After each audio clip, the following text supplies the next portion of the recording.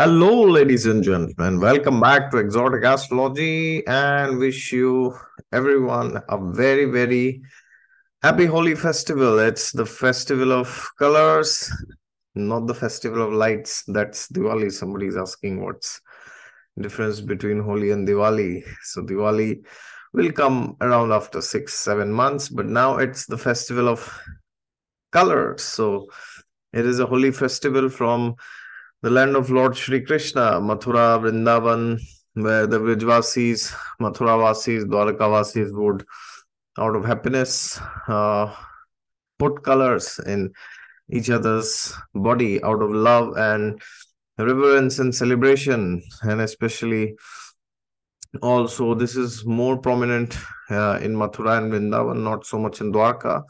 And of course, it is celebrated by Hindus all over the world. And now it is also making into houses of many other people in the West also. Okay, and we have yet another reason to celebrate Holi. Why? Because now finally Saturn is out of combustion actually. Now, what is combustion? Combustion is like, in short, a planet which is very close to the sun. Okay, so what happens when a planet is very close to the sun? It's very important. Why does it say that it is combust? Now, when we hear the word of combustion, we feel something is burning. It is and it is also not. So when you say something is burning, it kind of inherently means that something is changing. Okay, it's getting damaged or a different, it's taking a different shape or form, or the constitution itself is changing. But in astrology, combustion doesn't mean that exactly. It means that a planet is getting purified. So whenever a planet is combust, it doesn't mean that the planet burns out or everything that the planet represents ends in our life. Okay, it doesn't mean that. It also does not mean that the planet burns and changes into something else. No, it doesn't mean that. The planet remains who he is. There is never a change in that context. But what happens is, it's like gold. So when you try to heat gold, what happens? You try to melt it. It shines more, right? So the more the gold is pure, the more it shines. The purer, the more it shines, right? So therefore, whenever we see that a planet is getting combust or a planet is getting out of combustion, so let's first discuss what it means when a planet is getting into combustion, and then we will discuss the current situation, which is like, getting out of combustion finally. So when a planet is about to go combust, then it means that there are certain things related to that planet which we might have to sacrifice. It just means that. Now, why do we have to sacrifice? Because sacrificing something is like a fire which is burning inside us, right? And it is something which we don't like to do. Sacrificing can also mean, it's like, we have to be disciplined regarding certain things. So depending on the houses that Saturn rules in your chart, depending on your, as per your ascendant, wherever Capricorn and Aquarius is falling in your Bhava chart, related to those two houses, there could be certain things which you might have been taking lightly, cheaply, taking for granted, or not paying much attention to, or expecting, as they say, neglecting the inevitable and hoping for the impossible, right?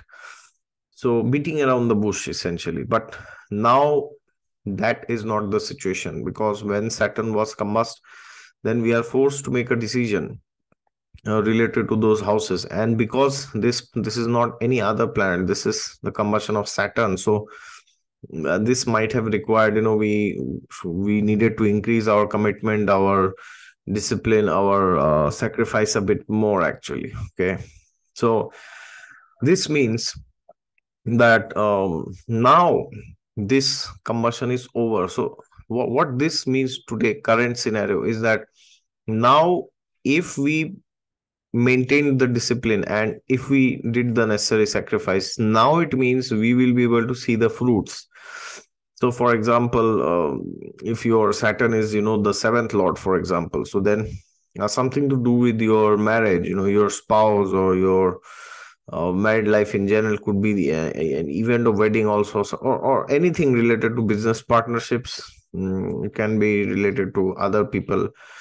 So maybe you are doing something which the spouse requested you not to do, but you were not paying heed. But then now you got an ultimatum and you are forced to follow the spouse, right? So especially if you are a Cancer or Leo, this might have happened, because for Cancer and Leo, Saturn is the seventh lord. Okay. And of course, if you are a Aries, then something to do with the profession, you might have felt, oh yeah, I need to do something, do something, do something. So yeah, I mean, recently I was talking to a Aries ascendant, and he was just telling me that, like, he's thinking too much about money and career and profession, and this is what he said to me in the last 10 days. Now, which is but natural, because he's your 10th lord, 11th lord. So now um, you feel that you have to burn yourself to gain money. Okay, because 10th house deals with name, fame, power, position, authority, status, reputation, and 11th house deals with gain of all of these, and also it deals with wealth and gain of finances, in short. 11th house can also deal with investments and so many other things. Okay, growing your net worth, basically. So therefore, if you are Aries Lagna, you might have felt that you have to do something now. It's like do or die, now or never. So you might have felt this, but if you did something within in the last 10 days, then it is most likely that now you might be getting responses.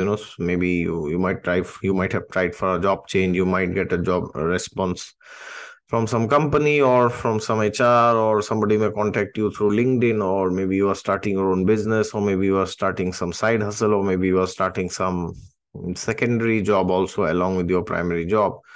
Or maybe you are expanding your business into another city, or you are doing a merger or something like that. So essentially there is growth. But in the last 10 days, if you did not pay heed to it, then well, maybe most likely it means you will not see much fruits now. Okay.